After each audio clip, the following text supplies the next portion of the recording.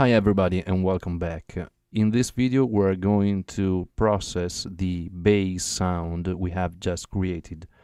And as we have already seen in the mixer section, we are now going to add an insert effect in the audio virtual instrument channel. So let me open the edit channel.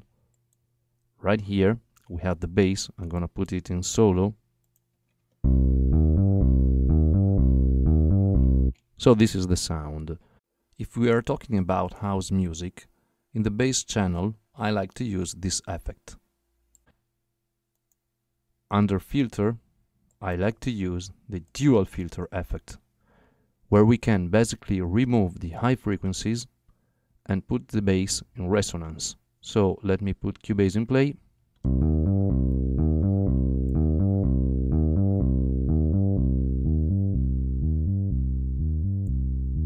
Now I can put some resonance.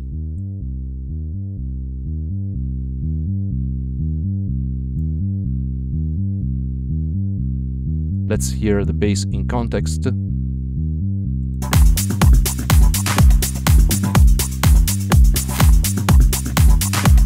And this is really a housey bass sound. So let's try as usual to bypass the effect so we can A/B test it.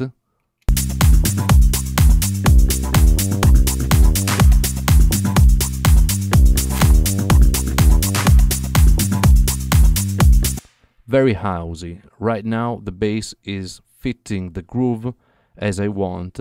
With this very simple and easy plugin, we have created a house bass sound that rocks. In the next video we are going to create a piano track using a virtual instrument and another insert effect, but this time we are going to use the insert effect in the MIDI channel. So let's move on to the next video.